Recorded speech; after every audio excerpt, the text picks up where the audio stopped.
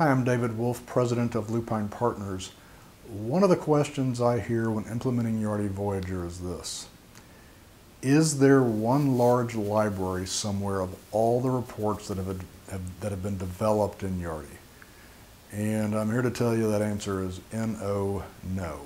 So you're going to have reports on your default path, but those are just the reports that are on your default path. Those are not all the reports that Yardi has developed over the years. In fact, there's nobody at Yardi who knows all the reports that have been developed by Yardi over the years.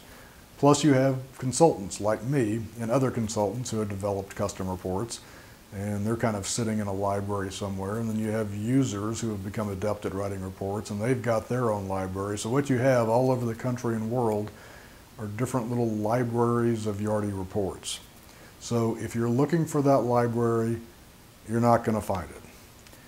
Determining your reporting options in Yardi Voyager can be complicated, and finding that particular report in a library can be complicated.